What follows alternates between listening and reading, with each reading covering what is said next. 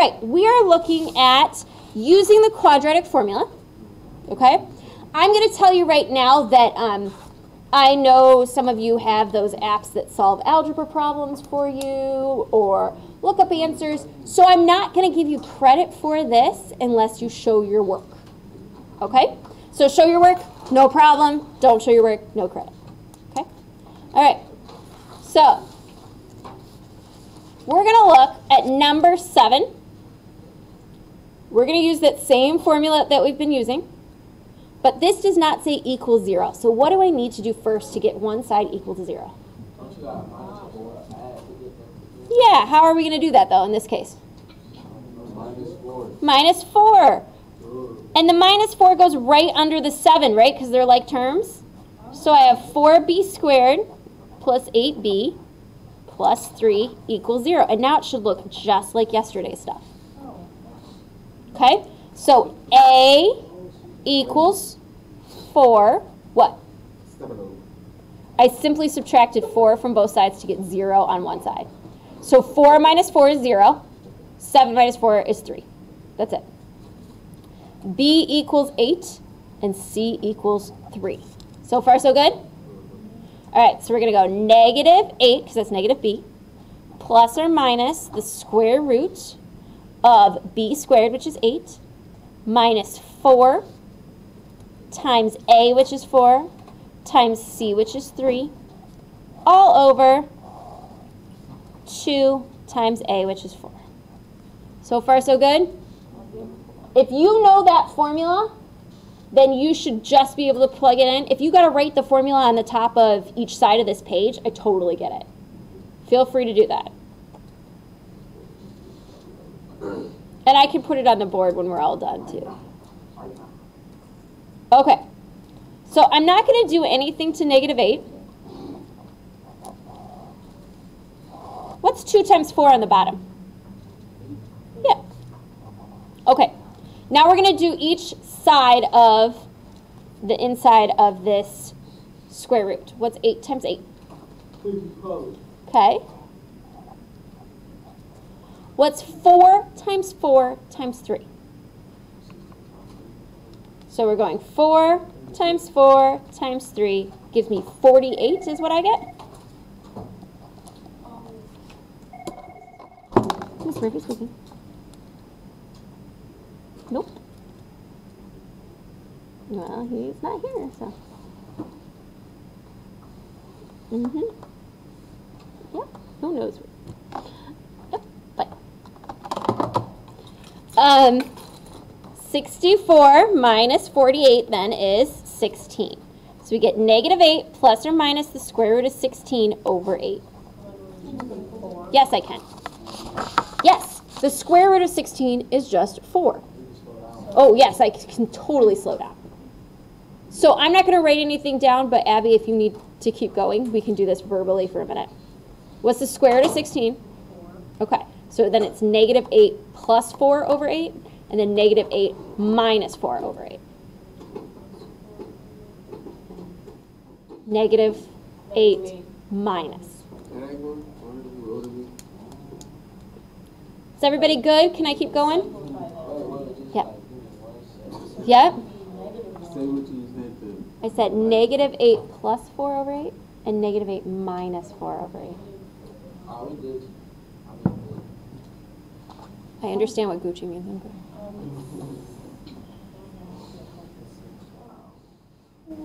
Okay, so now I'm going to go negative 8 plus 4 over 8 and negative 8 minus 4 over 8. And I can do that because the square root of 16 is just 4, correct? Yes. Okay. Negative 8 plus 4 is negative 4. Divided by 8, that gives me negative 1/2. Sorry that it's sideways. There we go. And then negative 8 minus 4 is negative 12 over 8 reduces to negative 3 over 2. Questions about those? So you got negative 4 over 8. Mm-hmm. Negative 4 over 8. Mm-hmm. Yep. Because then it would be negative 1. Then this would be negative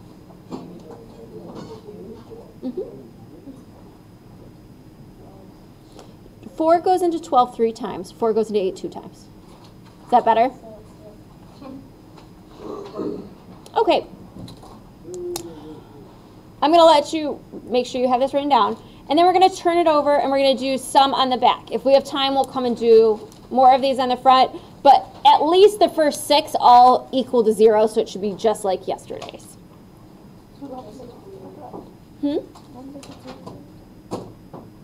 We don't have to do what?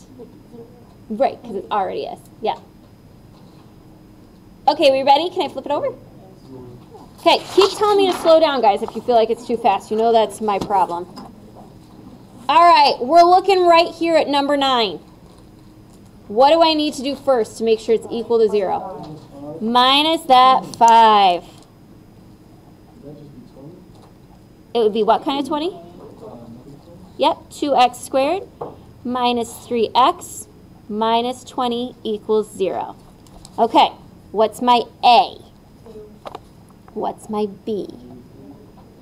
What's my C? Do you want me to write down the formula again? Yeah. Okay. So I'm going to write down the formula right under it. It's negative B plus or minus the square root of B squared minus 4AC all over 2A. So far, so good?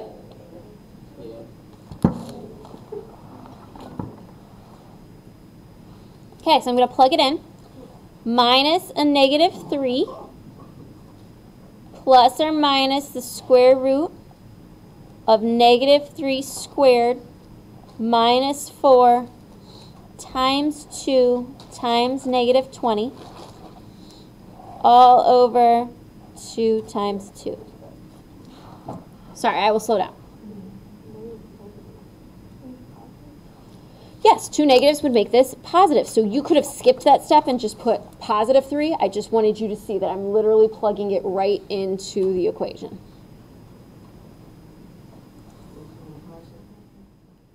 Okay. Do you want to see a shortcut so that you do not have to do all these extra steps? I like shortcuts. You like what? Shortcuts.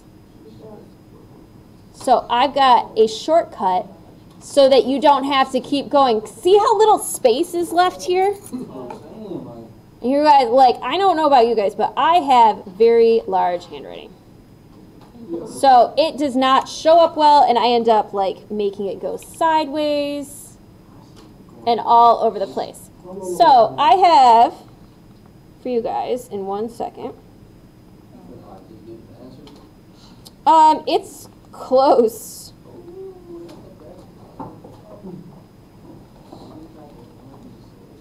So I'm going to pull out my calculator, and I'm going to try to show you guys over the calculator. So that does mean that you guys should be following along with your calculator. Now, this isn't going to work for homework at home. It's pretty much only going to work if you have this calculator. But this is where you're taking all your tests, right? Okay. So you could totally use this. Okay. So I will do this a couple of different times. So if you miss this one, I will go over it again. What's nice about this is I can go to a calculator page. I'm just clearing mine so it's easier for you guys to see. So I'm right here on my calculator page. I'm going to hit Control Divide, and this fraction comes up. Now I do have to kind of put it in here twice because there's no plus or minus button on my calculator. So I'm just going to do plus the first time where it says plus or minus, and then I'm just going to go up and change it real quick to minus. So if I go 3 plus the square root of, and I put it in parentheses, negative 3 squared minus 4 times 2 times negative 20 all over 2 times 2.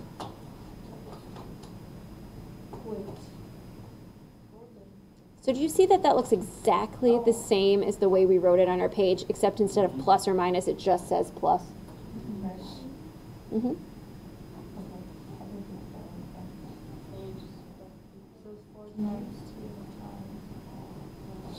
Mm-hmm. Yep, I'll do the same. I'll do it again. And then I hit enter. It's 4. Oh. It's probably because I put the -3 squares all in. Oh, so look what happens when I put it in correctly. This is a great learning experience. If I don't put, I will put it in again. Hold on, relax. If I don't put the -3 in parentheses, I get a completely different answer. Why? Anybody have an idea? Because then it thinks it's all. It thinks it's doing 3 times 3 times a negative, where this thinks it's doing -3 times -3. Do you see the difference between there? 3 times 3 times -1 becomes -9, right? But -3 times -3 is just a +9, and it messes the whole thing up. Okay, I'm going to enter this again, but instead I'm going to put a minus sign, and then I'm going to show you a shortcut for that, so you don't have to enter it every single time. Okay, so first I'm going to hit Control, that blue button, or you guys have a yellow, division sign. Come on. There we go. And then I'm going to hit 3 minus the square root. I'm going to go -3 in parentheses and then put the square on the outside of the parentheses. Minus, make sure that it's a minus sign, not a negative there. 4 times 2 times -20 all over 2 times 2. And then I hit enter and I get -5 over 2. Look, it's simplified for you. Isn't that nice? Now watch. I like that shortcut. We can even make this a shorter shortcut. Okay, because I don't like entering them in over and over again, right? So if you click up, see how it's highlighted? See how that's highlighted again? I hit enter. It comes right down, and then I'm just going to scroll over. I think it's nice, whatever. And I hit a plus sign. It's done. So I literally went up, up, up, up, highlight, done. So I got both my things there. Is there a way to put both plus and minus? There is not a way to put both plus or minus on this calculator. Okay. Questions about this? Here's my problem. If you get a funky decimal, that means you have to go back and just do what's underneath the square root sign. So we're going to get some that look like that, and then we just have to break it down into smaller parts. Okay, so If we did it on paper, if you did it on paper, you should get the same answer. Yeah. Not a problem. Okay, so 3 times 3 is 9. So I'm going to get 3 plus or minus the square root of 9 minus 4 times 2 is 8. Times 20 is 160, but a negative times a negative is a positive. Okay, all over 4. And 9 plus 160 is 169. Abby, you're like the least patient person I know right now. Calm down just a second. 3 plus or minus the square root of 169 over 4. And then what's the square root of 169? It's 13. So we have 3 plus 13 over 4 and 3 minus 13 over 4. 3 plus 13 is 16. 16 divided by 4 is 4. 3 minus 13 is negative 10. Divided by 4 reduces to negative 5 halves. Questions? You got, when you done with it, you just got to come to me personally. Yeah, I'll sit with you. I do 13. The square root of 169 is 13. 13 times 13 is 169. Okay, I'm going to skip number 11 because it's very, I'm just going to set it up for you. I'm just going to set it up for you. So we add 7 on both sides. Is there anything to add that 7 to? No. So it's just 2k squared plus 9k plus 7 equals 0. And then you do it the exact same way you've been doing it. Where 2 is A, B is 9, C is 7. Yeah, because there's no like terms for it to add to. Yes. Okay. Let's look at 12. I'm leaving 10 up there. I'm 11 up there. I just want to do 12. I'm going to subtract 80 from both sides. Do we agree? Because we've got to get it to be 0. So 5r squared minus 80 equals 0. What's my A value? 5. What's my B value? 0. There's nothing with just an X or an R in front of it. What's my C value? There you go. Okay, and then we plug it in. Negative 0 plus or minus the square root of 0 squared minus 4 times 5 times negative 80. It's the same thing as 0. It actually doesn't exist. It's the same thing. And then 2 times A is 2 times 5. So we don't have to worry about anything in the front. We just end up with our plus or minus. 0 squared is 0, right? So 4 times 5 times negative 80 gives us 1,600 over 10. And the square root of 1,600 gives me 40. So 40 over 10, so for positive 40 or negative 40 over 10. So 40 divided by 10 is 4. And negative 40 divided by 10 is negative 4. Miss Murphy speaking. She is. Sure. Yep, bye. Miss Baker needs just to talk to you. Okay, so that was pretty straightforward. We got a question about this one? Yes. So we got 0 minus 1,600 over 10. Yeah. And then that was just Yeah. If we subtract anything from 0, it's just itself. We have 0 plus 1,600 because negative 4 and negative 80 makes positive. Yeah. and then that's Yeah.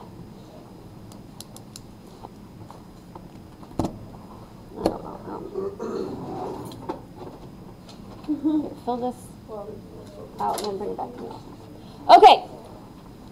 Let's look at number 13. What do I do to get it equal to 0? 13.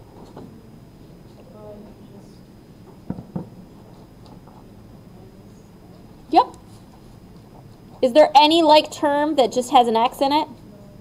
So we just get 2x squared minus x minus 36. I didn't put the minus x at the end because I like it to be in a row A, B, C. Okay? So A equals 2, B equals negative 1, and C equals negative 36.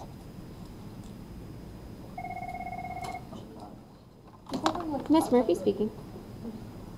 No, he did. You wanna? Okay. Yep. Bye. Buddy, that would be the second time somebody's called to pick you up. So if you wanted to go to the office, you came in so late, I didn't get a chance to tell you. I said you came in so late, I didn't get a chance to tell you. All right. So, should we stick this one into our calculator again? Let's try it. Okay, I'm going to clear this so it's easier for us to see. And I do that by clicking on that little upside down triangle and hitting B. Okay, so, you can just go.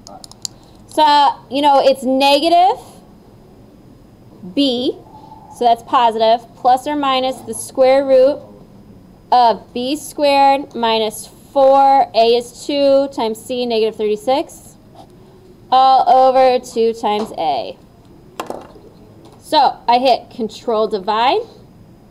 I'm going to put 1 plus the square root of parentheses negative 1 squared minus 4 times 2 times negative 36 all over 2 times 2. And I hit enter, and I get 9 over 2.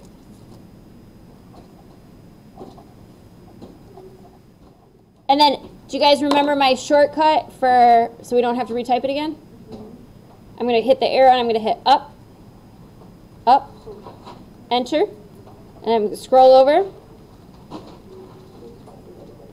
and I'm going to delete that plus and put a minus. We get negative 4. Questions about that?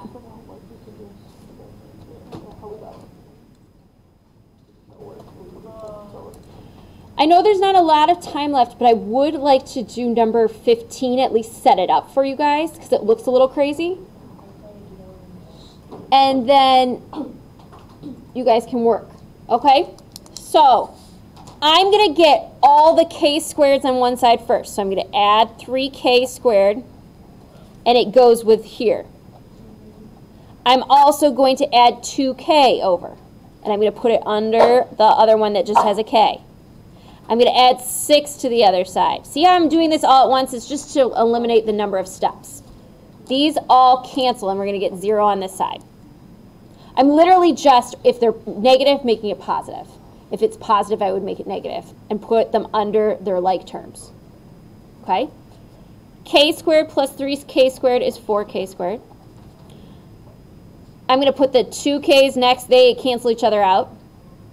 So then negative 31 plus 6 gives me negative 25. 2 minus 2 is 0, right? So we don't have anything. So A equals what? B equals? And C equals? Correct. Okay, I'm going to stop there. So you have the rest of these to do. So this whole page, front and back, should be totally done. No, I'm not giving you partial credit for having my answers copied down tomorrow. Okay? Remember, you need to show your work. So for this, that's not enough. I'm going to actually have to put it in the form like this and have the answers. Now, I know you do not have this calculator at home, but if you use Desmos, okay, it does the same thing for you. And it's pretty quick. All right? All right, I'm pushing stop recording. You have the rest of the hour to work on this.